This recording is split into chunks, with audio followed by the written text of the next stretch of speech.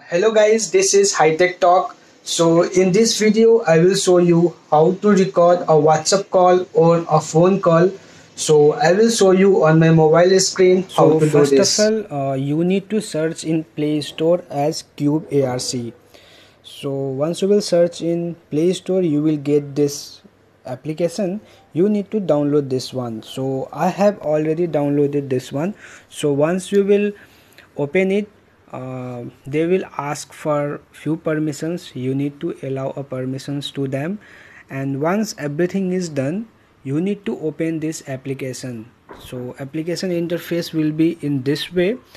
So the first things you have to do, you need to click on this one and you will see the option as recording. You need to click on this one. So once you click on this one, see the first option is auto start recording.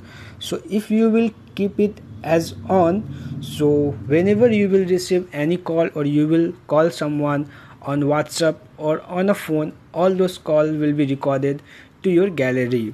But if you will keep it as off and you will call someone, like for now I will call someone in a WhatsApp, here you can see on the screen you will get the option of recording. So if you will click on this one, this call will get recorded, and for now this recorded is failed because I am doing a screen recorder.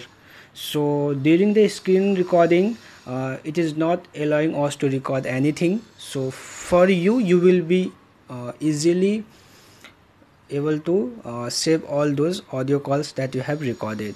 So this is how you can record any WhatsApp call or a phone call in your mobile gallery very easily.